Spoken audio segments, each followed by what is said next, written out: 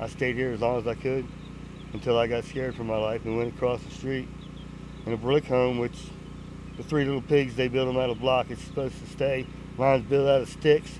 It didn't last too long when the big bad wolf come along and puffed it away.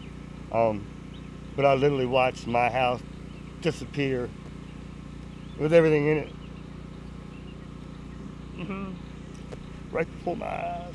But at 60-something years old, girlfriend, this is not what I want to do. Come here for retirement, not to pack up Virginia. We had 14 acres.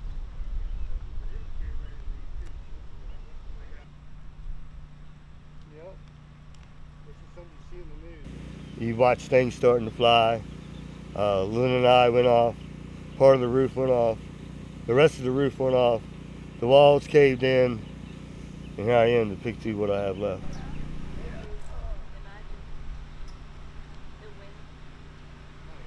Where was it? Oh, was that? Watching over the garden. Once I get my material things, which all can be replaced by life, I think I'm out of Florida. It's further north, somewhere out of the zone of being devastated like nothing else before.